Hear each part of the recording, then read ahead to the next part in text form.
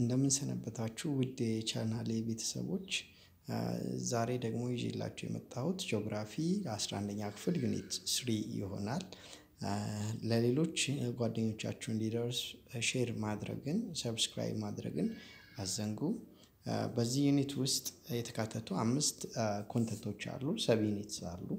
First one is positions of Africa, geographic history and relief structures of Africa, climate regions of Africa, drainage systems of Africa, and the soils of Africa are the contents we will describe within this unit. The first one is about of positions of Africa. About mean that of position, it is locations of Africa. The first thing when you see extremes of Africa, the first one is northern extreme or northern tips of Africa, named with Cape Bourbon at Tunisia, which is found in 37° and 21' at the north, beyond that of equator or that of 0° west to south periphery line. The second one is eastern periphery of Africa. When you see eastern periphery or eastern extremes of Africa is named by Cape Gaddafi at Somalia. It measures 51° and 28'. And the third one is that of western peripheries of Africa. When you see western periphery of Africa, it was located in Senegal, named by Cape Verde, which measure 70° and 33' at the western periphery. And the last one is at the southern tips of Africa, named by Cape Agulhas at South Africa, 34° and 52' in the south. ይሄ የሚያሳየን ምንድነው? የአፍሪካ የመጨረሻ ጫፎችን ነው። በሰሜን በኩል ስናይ ቱኒዚያ ላይ ኬፕ ቦን እንደሚገኝ፣ በምዕራብ በኩል ኬፕ ቨርዲ እንዳለ፣ በምስራቅ በኩል ያለው የአፍሪካ የመጨረሻው ጫፍ ኬፕ ጋርዳፊ ወይንም ሶማሊያ ጫፍ ላይ እንደሚገኝ እና በሳውዝ በኩል ደግሞ ኬፕ አጉልሃስ ደቡብ አፍሪካ ውስጥ የሚገኝ ጥግ የአፍሪካ የመጨረሻ ጫፎች ናቸው ለማለት ነው። When you see relative locations of Africa, Africa has relative and of absolute location. The first one, we will discuss about absolute locations of Africa, and now we will describe Africa with its relative location. When you see African relative location, mean that of the descriptions of location by using night boards. The first one, Africa is found south of Europe. When you see Europe, Africa is found southern parts of Europe. To the south of Europe, Africa is located. And the second one is that of southwestern parts of Asia. From Asia, Africa is found in the south, and in the western parts of Asia, Africa is located. And the other one is south of Mediterranean Sea. Mediterranean Sea is found in between Europe and Africa, and Africa is found south of Mediterranean Sea. And the other part of Indian Ocean, when you see Indian Ocean, here the Indian Ocean is found in eastern part, and Africa is found west of Indian Ocean. And the other one is Atlantic Ocean. When it's Atlantic Ocean is found in the western parts of Africa, mean that of Africa is found in the eastern parts of Atlantic Ocean. The other one is north of Southern Ocean. In the south, Southern Ocean is located, and Africa is found in the northern parts of south of ይሄኛው ደግሞ በመናይበት ጊዜ የአፍሪካን ሪላቲቭ ሎኬሽን ነው የሚያሳየን። አፍሪካ አንጻራዊ መገኛ። ይሄ የሚያሳየን አፍሪካ የት ነው የምትገኘው ብለን በአእምሯችን ድራፍት ለማድረግ ያክል ይሄኛው ሎኬሽን ይጠቅመናል ማለት ነው። ያው የመጀመሪያው ሳውዝ ኦፍ ዩሮፕ፣ ዩሮፕ በሰሜን በኩል ነው ከአፍሪካ የሚገኘው። ስለዚህ አፍሪካ የት ነው የምትገኘው ማለት ነው? ሳውዝ ኦፍ ዩሮፕ ነው የምትገኘው፣ ከዩሮፕ በስተደቡብ ነው የምትገኘው ማለት ነው። ሁለተኛው ኤሽያ ነው። ኤሽያን በመናይበት ጊዜኛው በኖርዝ ኢስተርን ፓርትስ ኦፍ አፍሪካ ነው፣ ወይንም ደግሞ አፍሪካ የምትገኘው በተቃራኒው በሳውዝ ዌስተርን ፓርትስ ኦፍ ኤሽያ ትገኛለች ማለት ነው። ሌላኛው ሜዲትራኒያን ሲ ነው። ሜዲትራኒያን ሲ የሚገኘው የኖርዝ አፍሪካን አገሮችን የሚያካትተው በአብዛኛው የሚያካልለው ወይንም ጎረቤት የሚያደርገው ይሄ ከዩሮፕ እና አፍሪካ መካከል የሚገኝ የባህር አይነት ነው ሜዲትራኒያን ሲ የምንለው። እሱ ደግሞ ከሱ አንፃር አፍሪካ የት ነው የምትገኘው ሲባል ሳውዝ ኦፍ ሜዲትራኒያን ሲ ነው የምትገኘው ማለት ነው።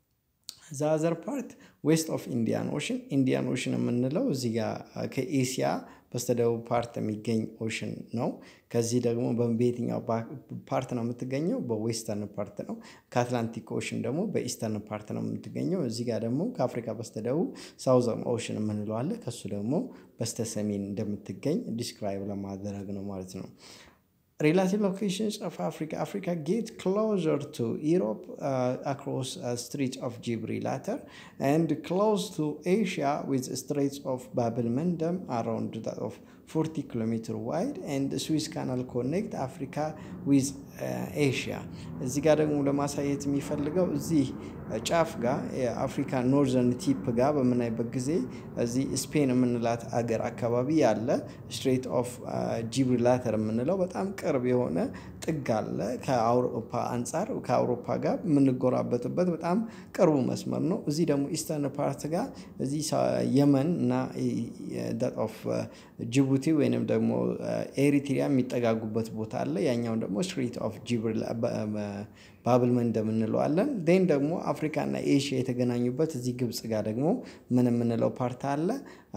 ስዊዝ ካናል የምንለው አለ ማለት ነው። በእነዚህ ሪላቲቭ ሎኬሽን አፍሪካ በቅርብ ሼር የምታደርጋቸው የዓለማችን ክፍሎች ናቸው ወይንም ደግሞ አህጉራት ናቸው። የመጀመሪያው ዊዝ ስትሬትስ ኦፍ ጂብራልታር ኢሮፕን፣ ሁለተኛ ዊዝ ስትሬትስ ኦፍ ባብ el-Mandeb 40 ኪሎ ሜትር አካባቢ ርቀት ነው ያለው። የባህር ላይ ጉዞ ነው የሚያስኬደው።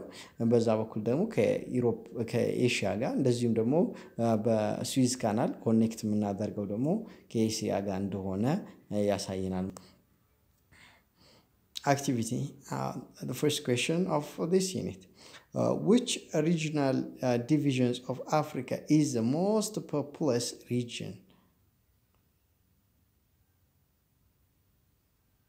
Thank you. That the northern, southern, eastern, western, or central parts of Africa is the most populous regions of Africa. Well done.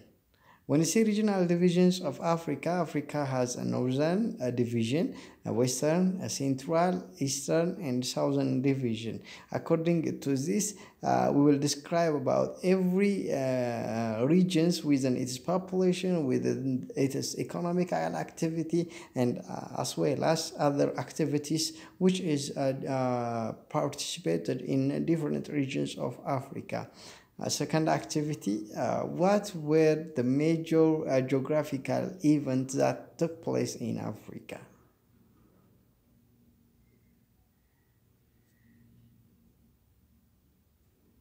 We will describe about these different geographical events which will happen in Africa in different time, place, or in different era or epoch. We will describe about one after the other. The first one is Precambrian era. For Africa, the following events are assumed to have been dominant in this era. Formations of basement complex rock were happen in this era or in the time of Precambrian era. Organisis is a mountain forming process is happen also in this time. በዚህ ፕሪካምቤሪያን ኢራ ዘመን ወይንም ደግሞ ኢራ ማለት ዘመን ነው። ፕሪካምቤሪያን ኢራ ከካምቤሪያን በፊት የነበረው ኢራ ማለት ነው። በዚህ ዘመን አፍሪካ በጣም ብዙ ኢቨንቶችን አካሂዳ ነበር። በጣም ዶሚናንት ኢራው ወይንም ረጅም ሰዓትን የቆየና ብዙ አይነት አክቲቪቲዎች ሀፕን ያደረጉበት ኢራ ፕሪካምቤሪያን ኢራ ይባላል። የመጀመሪያው በዚህ ኢራ ቤዝመንት ኮምፕሌክስ ሮክ የምንላቸው ፎርም ተደርገዋል። ሁለተኛ ደግሞ ማውንቴኖች ወይንም ማውንቴን ፎርሜሽን በጣም ገበዝ ዘመን ነበረ ማለት ነው በዚህ በፕሪካምቤሪያን ኢራ። Second one is Paleozoic era. When you see Paleozoic era, it covers from 600 to 250 million years before the present. The following are the most important events happen in this era. The first one is serious denudation and penetration were occurred. The second one is heavy erosion, and the third one is formings of coal during the carbonification period or carboniferous period. በዚህ ሁለተኛው ኢራ ደግሞ ምንድነው ፓላዞይክ ኢራ ይባላል። ይሄ ፓላዞይክ ኢራ የሸፈነው ከ600 እስከ 250 ሚሊዮን ዓመቶች ከዛሬ በፊት ያሉ ዘመናት ላይ ነበር ይሄ ኢራ የነበረው። በዚህ ኢራ ከተመሰረቱ ሂደቶች መካከል ዴኑዴሽን ኤንድ ፔኒፕሌሽን የምንለው አክቲቪቲ በዛ ዘመን ተሰርቶ ነበረ። ይህም ምን ማለት ነው? ጥርገት ወይንም ደግሞ ይሄ ኢሮዥን የአፈር መሸርሸር እና የአፈር ክምችት ማለት ነው። ዴኑዴሽን ኤንድ ፔኒፕሌሽን የምንላቸው እሱ አክቲቪቲዎች ሀፕን አድርገዋል በዚህ ዘመን። ሄቪ የሆነ ኢሮዥን ነበረ።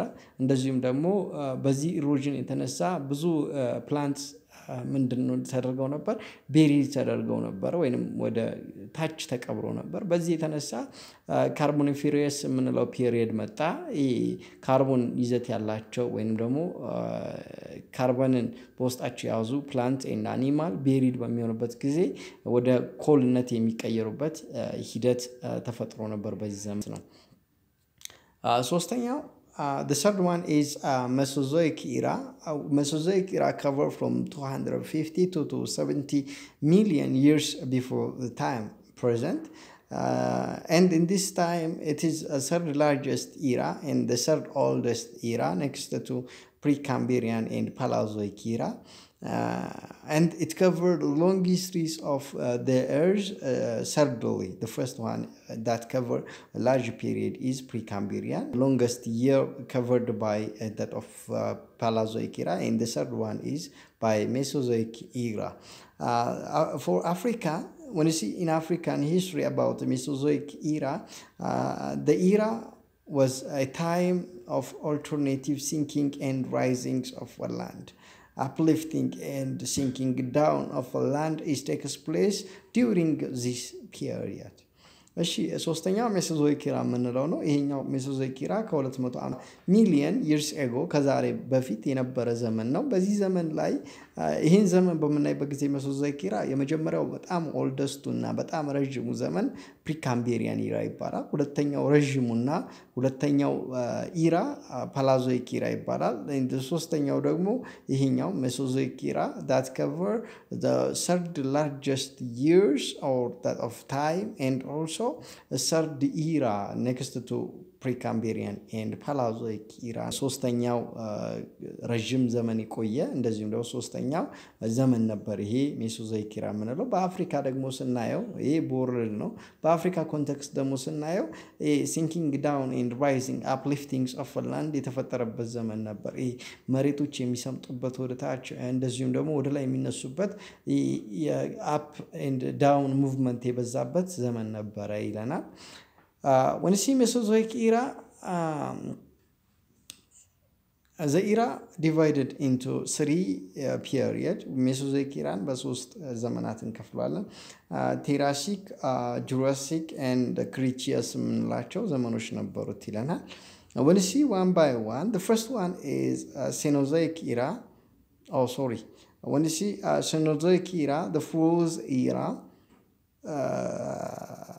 this era was covered from 70 million to present, and the last era, the major geographical event which was happening in this era were the formations of Mediterranean Sea, the formations of Great Rift Valley of Africa and the Horn, and the Red Sea was occurred or formed, and the Gulf of Aden is formed because of Africa from Asia. አራተኛውና የመጨረሻው ዘመን ደግሞ ስናየው ሴኖዞይክ ኢራ ነው። ሴኖዞይክ ኢራ 70 ሚሊዮን ዓመት ወደዚህ ያሉ ማንኛውንም ኢቨንቶች ያካትታል። በዚህ ዘመን የተከሰቱ ክስተቶችን በመናይበት ጊዜ ሜዲትራኒያን ሲ ተፈጥሯል። ግሬተስት ኢስት አፍሪካ ሪፍት ቫሊ ታላቁ የምስራቅ አፍሪካ ስምጥ ሸለቆ ተፈጥሯል። ቀይ ባህር ተፈጥሯል በዚህ ዘመን። እንደዚሁም ደግሞ ገልፍ ኦፍ ኤደን የምንለው በኤሽያና በአፍሪካ መካከል የሚገኘው ገልፍም በዚህ ዘመን ነበር የተፈጠረው ማለት ነው። When you see in the Cenozoic era, climate change that result in the cooling and later warming of the Earth's climate and the formations of many of volcanic mountains were takes place in this period. በዚህ ዘመን ያው ምድር ቀዝቀዝ ያለችበት ዘመን ነው ወይንም ደግሞ የክላይሜቷ ሆተስት የነበረችው እርዝ ኩሊንግ ዳውን ማድረግ የጀመረችበት ዘመን ነው። በዚህ ዘመን አብዛኛው ወይንም አጠቃላይ በማለት የሚያስደፍር ሁኔታ ቮልካኒክ ማውንቴንስ ፎርም ያደረጉት በዚህ ዘመን ነበር ይለናል። Third activity, what is relief and how do you describe the reliefs of Africa? እሺ እነዚህ ጥያቄዎች መጨረሻ ላይ ቪዲዮውን ካያችሁ በኋላ መልስ ትሰጣላችሁ። በትክክል ቀድሞ ለመለሱ 3 ግለሰቦች ወይንም ተማሪዎች እውቅና ወይንም ሽልማት ፕሮግራም ይኖረናል ማለት ነው።